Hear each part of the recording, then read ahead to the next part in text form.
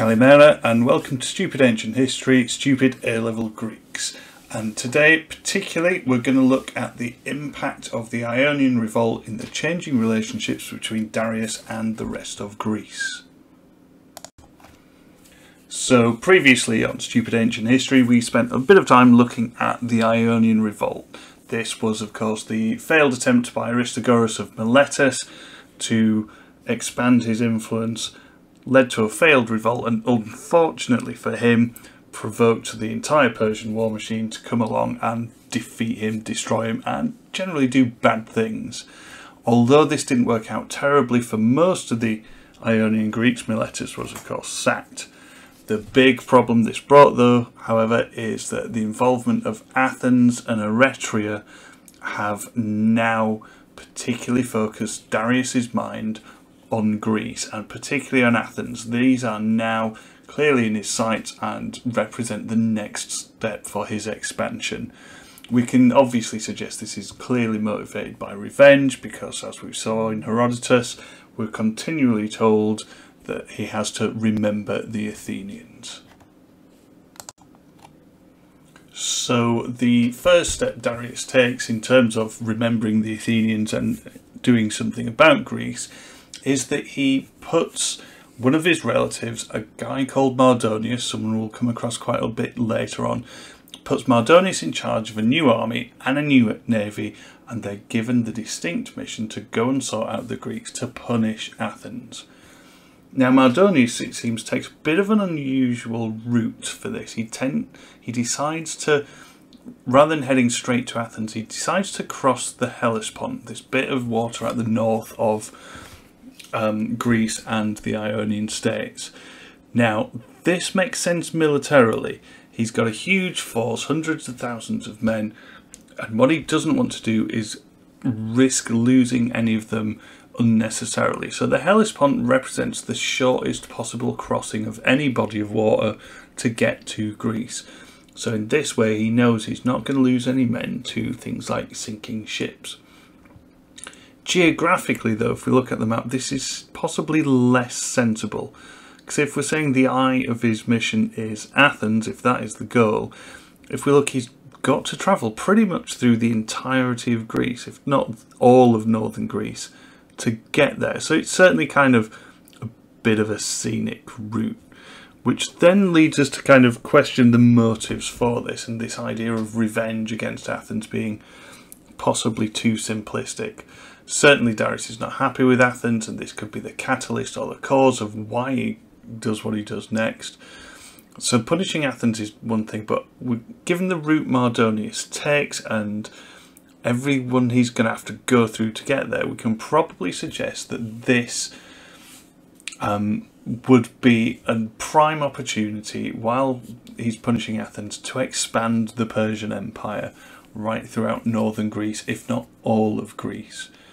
We should point out as well that at this point places like Thrace, some of the states in and around Thrace and Macedonia, are already kind of open to Persian rule. The Persians certainly have some influence in northern Greece, in places like Thrace, partly because of their proximity to the Persian Empire and the Ionian states, but also because, as we said early on, they feel somewhat snubbed by the southern Greeks, who simply regard them as not properly Greek, as wild tribes and almost kind of land to be colonised.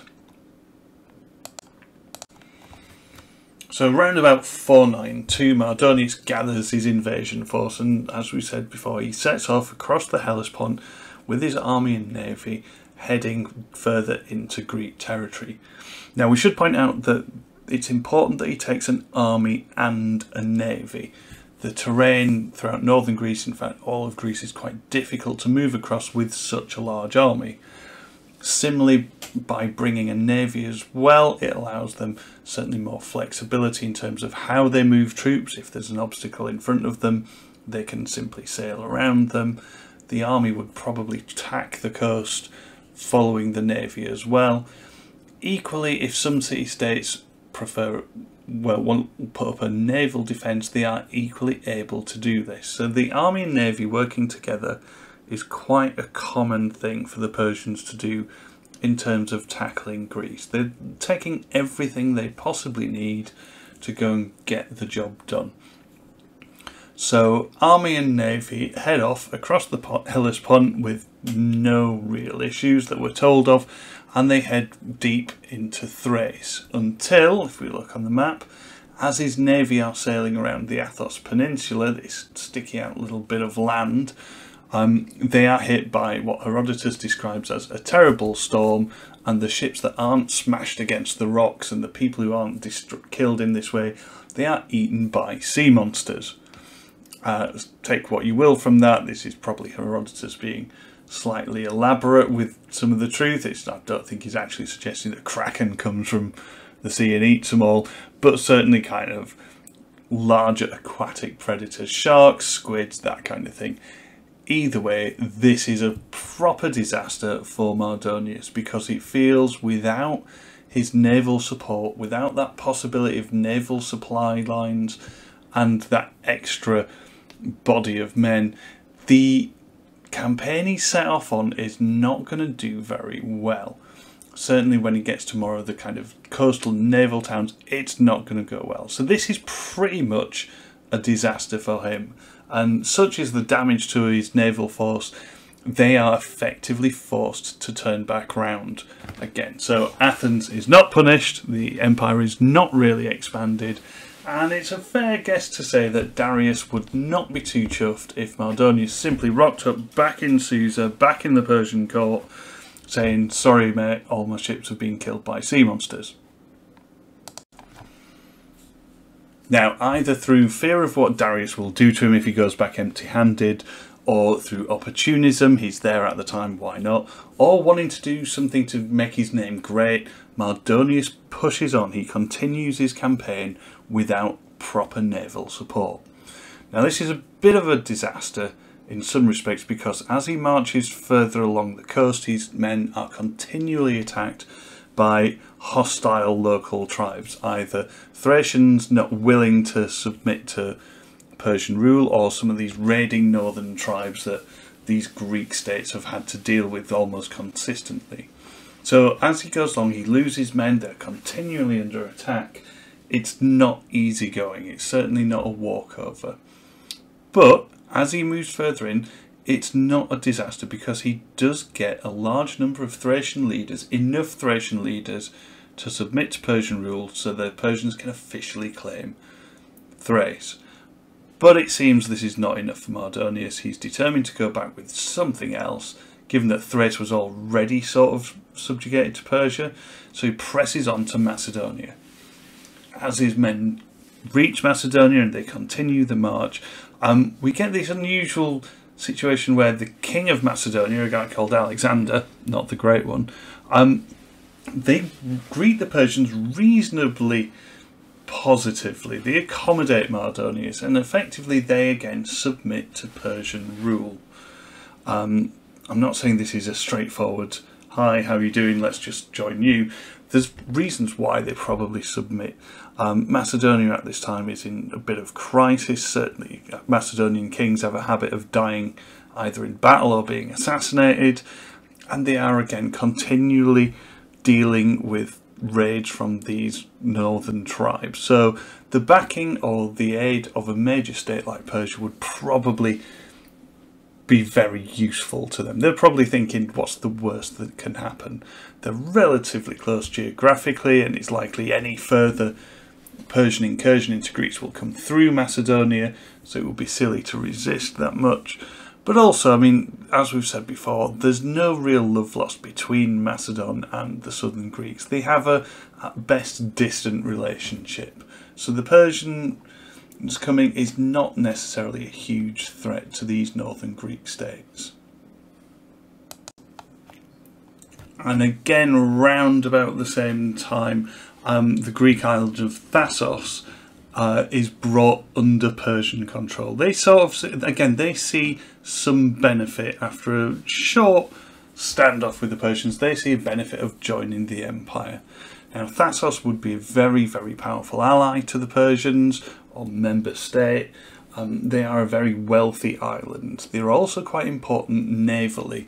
They stick out into this northern Aegean. They can effectively control a lot of the trade and the waterways in this area. Particularly, again, they are not far from the Hellespont, and as well as being this short, narrow gap to cross from one side to the other, the Hellespont is the main trade route into the Black Sea and the city-states and settlements further north. So it's really kind of key for trade. So Thasos, being a naval power, they've spent a lot of time building ships with some of their wealth. They've become a very, very valuable part of the Persian Empire. So Thasos, really important. So by this point then we see Thrace, Thasos and Macedonia all subjugated into the Persian Empire, which effectively puts a clear divide through Greece, the kind of north siding now with Darius, certainly in any future conflict that will come across, and the southern Greeks yet to be directly affected, but certainly they will be very, very conscious of the ever-encroaching powers of Darius. You'd be pretty stupid to just think this was nothing to worry about. Darius's grip is getting ever closer to Greece, and everyone again is pretty aware that this is largely the Athenians' fault. They've caused this. And after his quick trip around northern Greece, subjugating and doing his Mardonius thing, Mardonius returns back to Persia, back to the court of Darius. And on his return, probably because he's gained new territory, partly because he is in some way related to Darius by marriage, he is welcomed back to Persia reasonably well.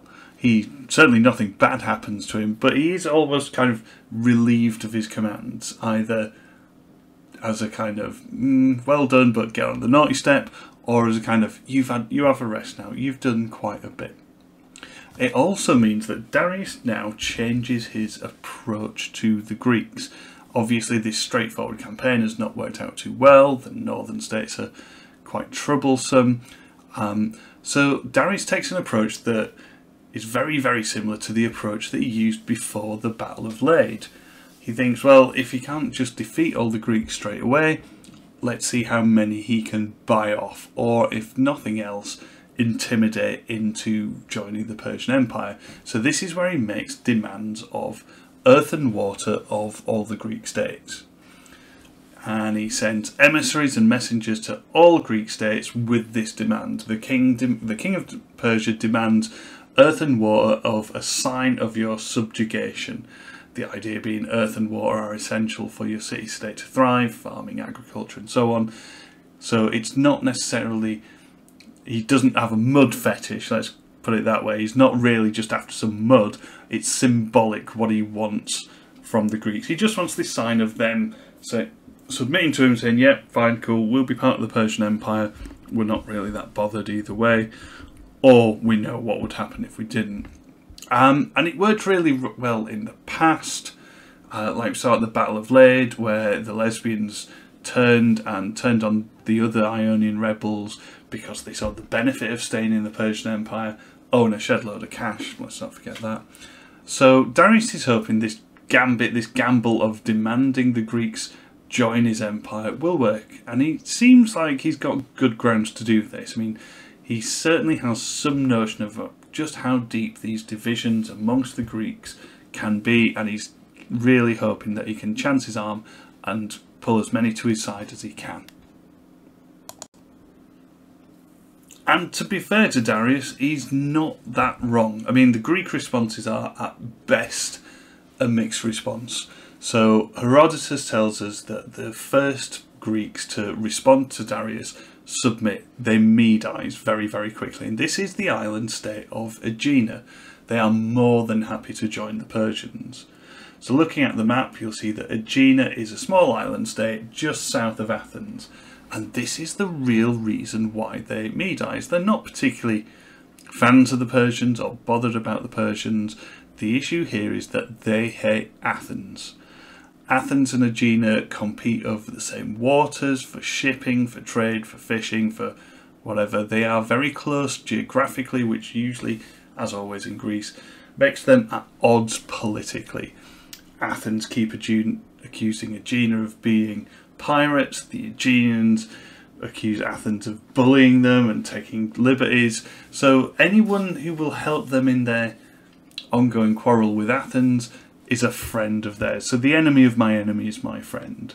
The Aegeans obviously realise that Athens is who Darius is really after, so they see no downside in submitting to Persia.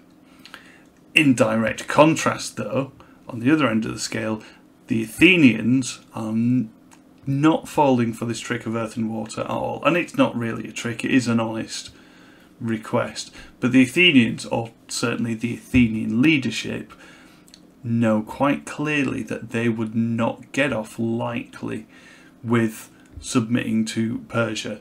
Darius is still furious with them. It's unlikely that Athens would be able to retain its democratic government under Persian control. So the leaders in Athens would, in whichever way and whichever reason he uses, they wouldn't be around very long. So the Athenian leadership and the Athenians then, as the messenger arrives, demands earth and water, they throw him into this pit that's reserved for criminals and effectively kill him. So that's a clear no from Athens. Similarly, very similar treatment, when the Persian messengers reach Sparta, the messenger is kicked down a well and he's told he'll find lots of earth and water down there. Again, killing the messenger, a clear no from Sparta. Now, this clear no from Sparta is not because they have a deep-rooted alliance or bond with Athens. It's quite the opposite. They are not fans of Athens at all. But the problem with sending a message to Sparta is the Spartans are incredibly stubborn, and they're also incredibly confident of their own abilities militarily.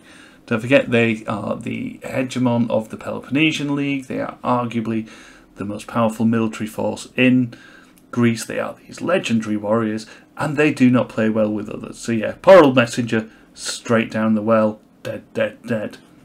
Now this is really problematic because a really important concept in ancient Greek culture is this idea of xenia. It's this idea of hosting. And it's seen as very, very key to the Greeks and the ancient world, in that messengers from enemy states should go unharmed. In fact, any guest from anywhere should go unharmed.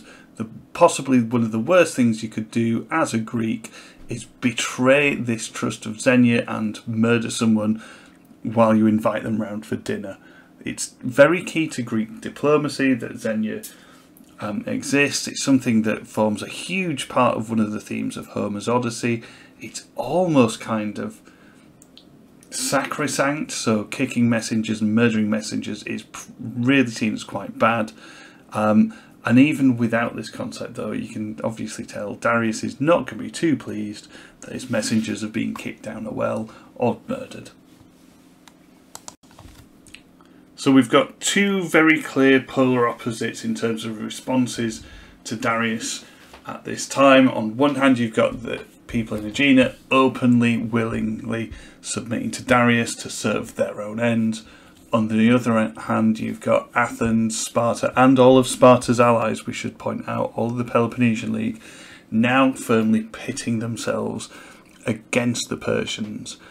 As for the rest of the Greeks, it's not very clear where they stand. Many of the states were told respond, but just very non-committally. Argos is a really good example of this. They don't necessarily respond straight away. They say, that's nice, we'll think about it. They're clearly waiting to see what happens. They're being quite non-committal. The idea probably being that if the Persians don't do anything, then they're not going to be subjected to Persian rule. But if the Persians do turn up at the doorstep, they can say, oh yeah, no, we've just got your earth and water here. We didn't know should we deliver it? Are you coming for it? Or it's your classic kind of, the check's in the post response. They are very, very non-committal. They're waiting to see who else does what and how they could probably use this to their advantage. The other thing we should bear in mind is that not all city-states have clear views on this. Some people within city-states would obviously favour joining the Persians. Certainly kind of merchants, it would be a massive benefit to them, although you'd have to pay extra taxes, but it would open up new trade routes and new protections. On the other hand though, you've got people like radical Democrats who would balk at the idea of being ruled by a king again, and they want to maintain as much independence and democracy as they can. Like I said, Argos typically do not necessarily respond in any committal way, although to be fair to Argos, they are currently busy having just had a bit of a scrap with Sparta. So a lot of the Greek states, it's fair to say that whilst this is an impending threat or an impending decision that needs making, a lot of them aren't in any rush to make a decision. They've got enough going on themselves that they want to sort out first. They've not really done much to anger Darius. That's clearly just the Athenians, Eretrians, and now Sparta. So they're dragging their heels. So if we sum everything up very, very quickly, and this has only been a short little dip into how things have changed, the emphasis on changing relations, we can definitely see that the Ionian revolt has now brought Darius into conflict with Greece, if not direct conflict with southern Greece, but the Greeks are firmly on his radar. This is where he's going to expand next. Again, whether the Ionian revolt is the sole cause, as Herodotus likes to say it would be, or whether this is just the catalyst, it's very difficult to tell. Certainly, if we look at the history of Persian kings, Darius would be quite keen to expand his empire, and Greece would be a natural choice given his failure to expand elsewhere. But the Ionian revolt has just moved his timetable up quite significantly. And now again we see the eye of Darius's rage is now expanding. It's not just remember the Athenians anymore. He's clearly, because of how Mardonius has got on, thought, well, how hard can it be to attack the Greeks? I'm Darius the Great, I've got a massive army, let's go and get them. Athens still very much the eye of his rage, but Sparta not far behind. He will not take kindly to booting his messengers down a well and doing them in. And also at this time we see this clear division in Greece. With the expansion of Persian territory across the north, Darius has expanded. He's got new footholds in the north of Greece, which would make it easy to launch any further attack on the south of Greece. But at this point he's effectively split the Greek world in two, geographically and to some extent politically. It's split north to south. The north is now part of the Persian Empire, the south is not, apart from Aegina obviously and states like it. But it's also split the Greek world politically, because you've got those who clearly favour Persian rule for whatever reason, like Aegina, and those who clearly stand against them. And much as they try and be non-committal and not involved, at some point the other Greek states are going to have to do something. They are going to have to pick a side. So there you go, a very, very quick overview look at what happened between the changing relationships between Darius and the Greeks, but also the Greeks and the other Greeks as a result of the Ionian revolt, which now acts as a stepping stone for what we need to look at and what changes for the rest of the century. Thank you for listening. I hope this has been useful and not too tedious. Leave a comment below, and until next time, goodbye.